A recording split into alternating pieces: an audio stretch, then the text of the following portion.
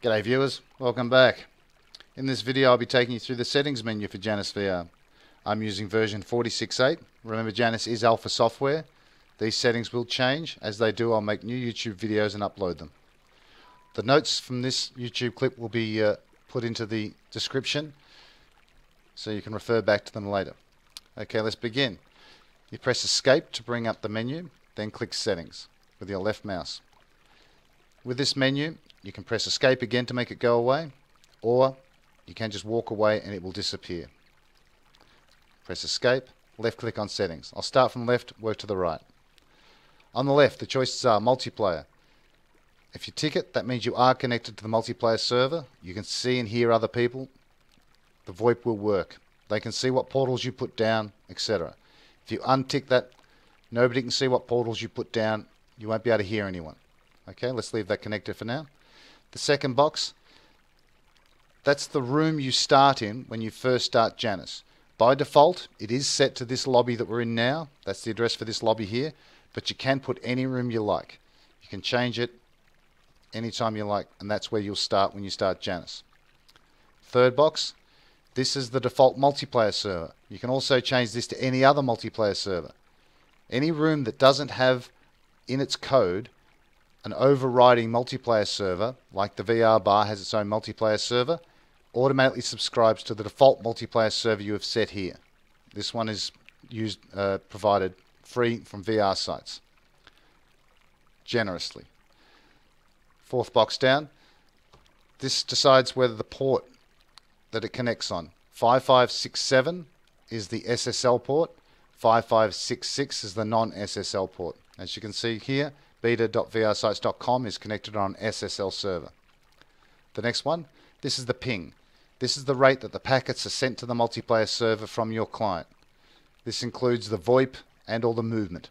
We've worked out that 175 seems to work quite well, remembering that Janus is a global program. Sound also seems to work quite well with 175.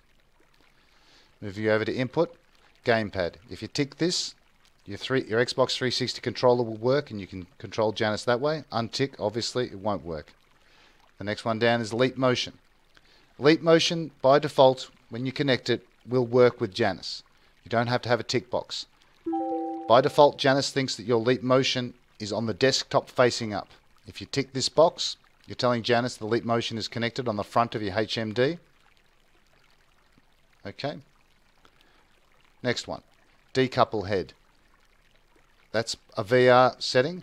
When you move your head, your body moves with you. If you decouple head, your head moves separately to your body. Third one, we'll leave that one connected. So fourth one down, Invert Pitch.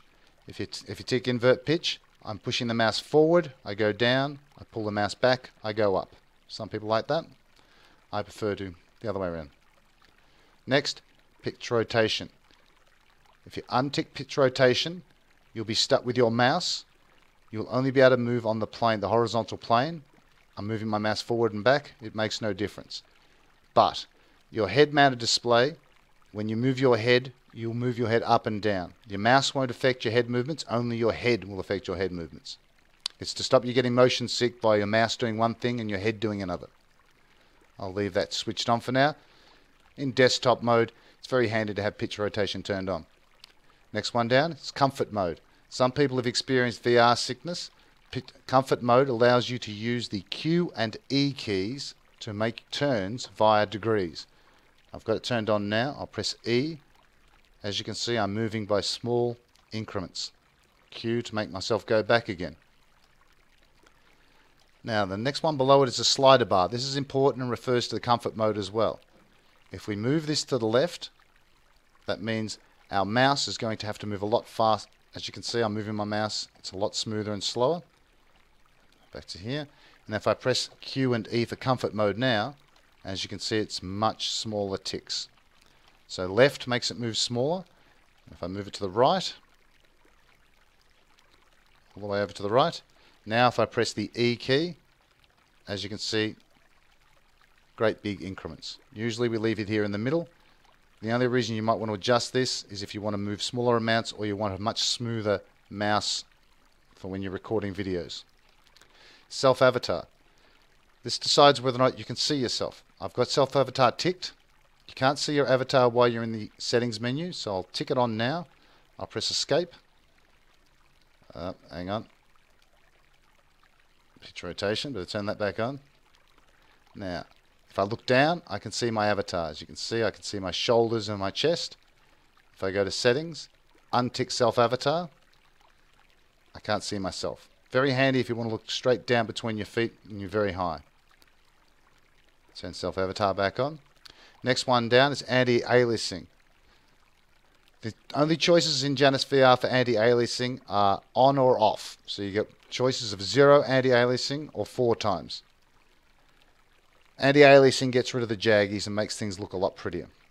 Leave that switched on if you've got anything above a half decent video card. You'll appreciate the pretty.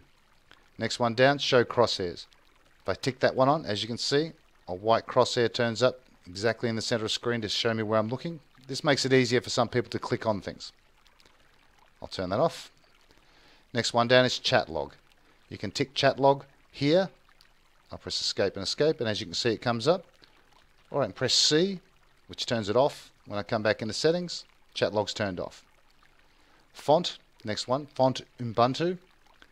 If you tick that, you'll have Ubuntu font. If you look at interface at the top here, that's that font. If you untick that, it will return to the default font, which is Liberation Mono. I like Ubuntu. I'll put that back on. UI sounds. If you turn the UI sounds on, you'll hear the noises. I'll press escape. That's the sounds you'll hear. We'll turn that on for the moment. The UI choices.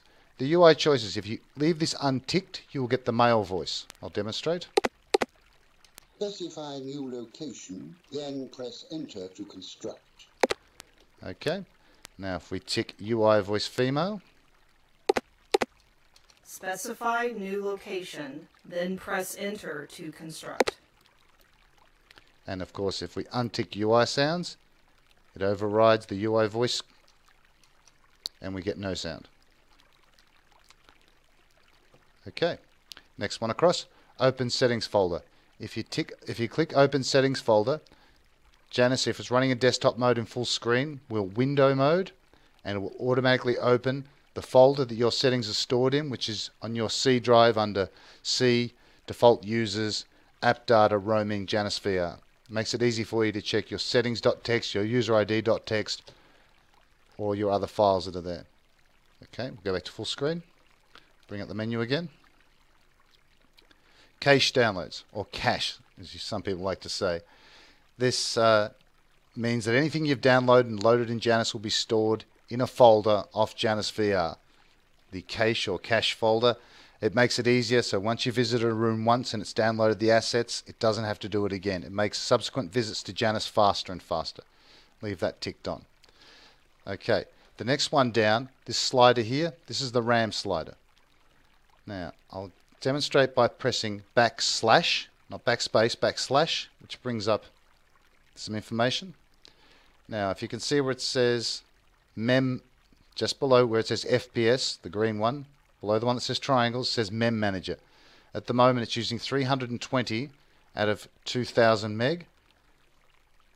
This slider here, to the far right, is 2000 or 2 gig.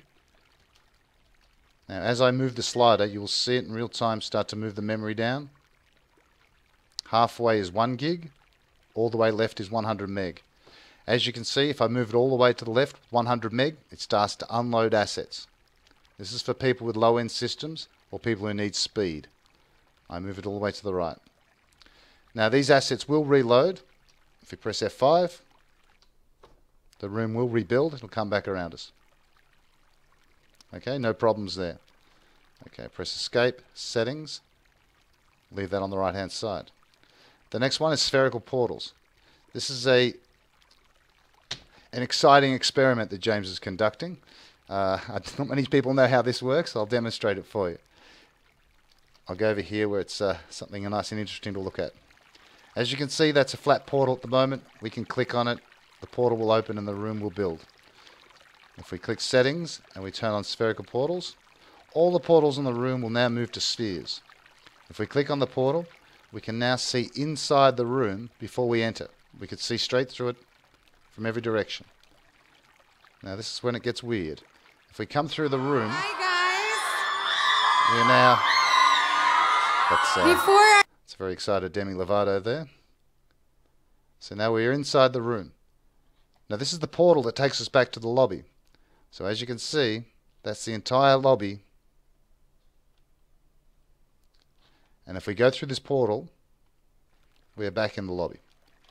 So it's a very interesting effect.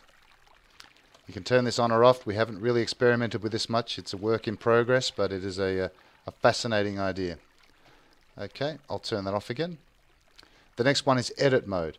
You need to turn edit mode on if you want to move objects about in unlocked rooms. If you go to the sandbox and you want to move things or spawn things or build, you need to have edit mode turned on. Very important. I always turn that on because I'm building so much. The next one down is the JavaScript Debugger. If you tick this on and you go into a room, if the JavaScript has an error, it will come up. It will not come up if there is no error in the room. So turn that on, turn that off. Next one down is Asset Images. If I untick that, it will unload all the images from the room. As you can see, this could help if you have some speed problems. Tick it, they all come back again. And the one below that is Asset Shaders. We've got a shader over here in the water. I'll demonstrate by turning this off. As you can see, the water at the moment is moving or appearing to move because of the shader. Untick shaders, the water turns off. If we tick shaders again, water turns back on. This is helpful for some people who have problems with shaders. Remembering again that Janus is alpha software, a lot of these things are here so we can bug test. Okay, I think I've just about covered everything. Thanks for watching.